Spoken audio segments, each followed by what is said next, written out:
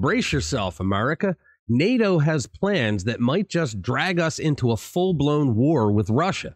From new land corridors to American troops on the front lines, we're going to get into the shocking details and the potential catastrophic consequences. We're going to get into the madness that we see right now and what it all means for the rest of us. Let's get into it.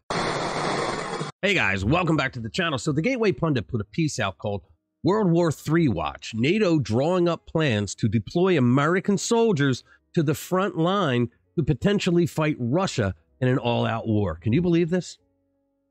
The globalists in charge are interested in potentially expanding the already devastating Ukraine-Russia war beyond the borders of the respective two nations. The Daily Mail reported Tuesday that the North Atlantic Treaty Organization, NATO, is preparing plans to deploy American forces to the front lines on the European continent to potentially fight a war with Russia. They're doing this months before the American election. Why do you think they're doing it? Such a dangerous move has the potential to put our men and women in direct harm's way against the nation with the most nuclear weapons on Earth. From the Daily Mail, NATO is drawing up plans to send American troops to the front lines of Europe in the event of an all-out conflict with Russia, it has been revealed. New land corridors are being carved out to quickly funnel soldiers through Central Europe without local bureaucratic impediments, allowing NATO forces to pounce in an instant should Putin's devastating war in Ukraine move further west. The plans are said to include contingencies in case of Russian bombardment, letting troops sweep into the Balkans via corridors in Italy, Greece, and Turkey, or towards Russia's northern border via Scandinavia. Guys, you know that the Biden administration is behind this. I don't give a damn if we say, oh, it's NATO. They have no. Yeah, they do. The Biden administration is behind every evil that's been going on for the last 4 years. So do they really think, does the Biden administration really think that the country's going to rally behind the commander-in-chief just months in front of an election if he sends our men and women into war? I think they really do. I think they're that crazy that they really do. Back to the piece. The plans under development show that American soldiers would land at one of 5 ports across the European continent.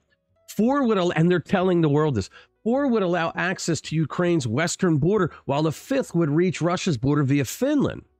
Reports from last year have indicated that the alliance could provide 300,000 troops at high readiness in the event of a war with Russia.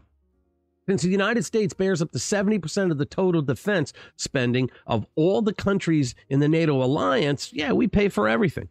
One can be sure that they will provide a majority of these forces. Right. The ultimate goal of this development scheme is to ensure that NATO forces can push through Europe without any unnecessary delays caused by local bureaucratic red tape and checkpoints, according to the Mail.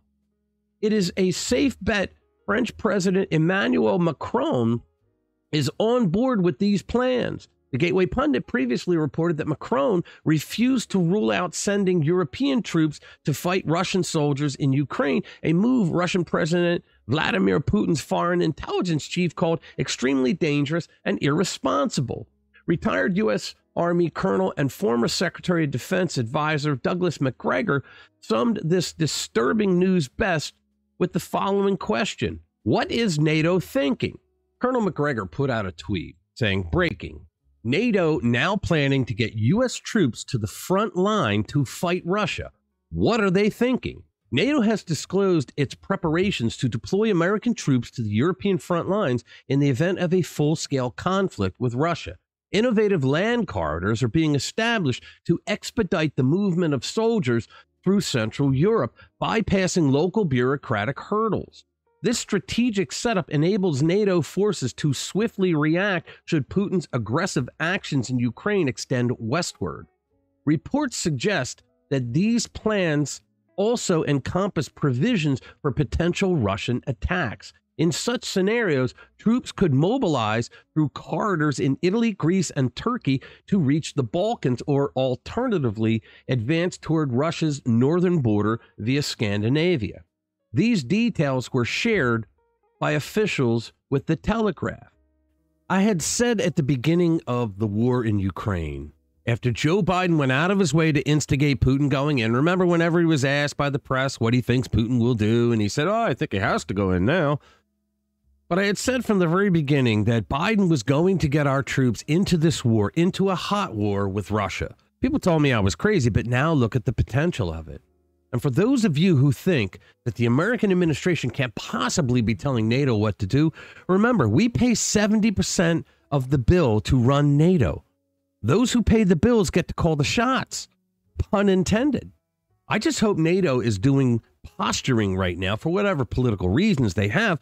And I really hope that Joe Biden doesn't get our troops into harm's way over a war that has absolutely no national security implications for the United States.